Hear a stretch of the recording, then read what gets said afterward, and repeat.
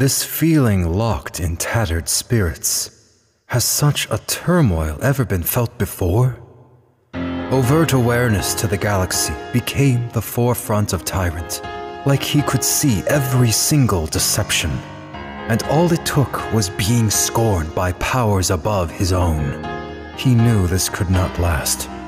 The people needed to know the truth. He grabs his cloak and marches out of his recluse. He belonged to the Crimson Colony, among several more.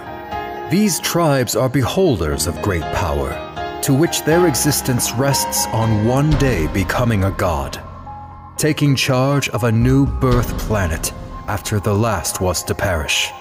It was on this day of Vegala Infinity, the people were to be told of unspoken gospels hailed from new perspectives. But alas, while Tyrant's prestige and strong will kept grounded and persistent, it would appear his words fell on deaf ears. The Crimson Colony would howl and chortle at his heated warnings.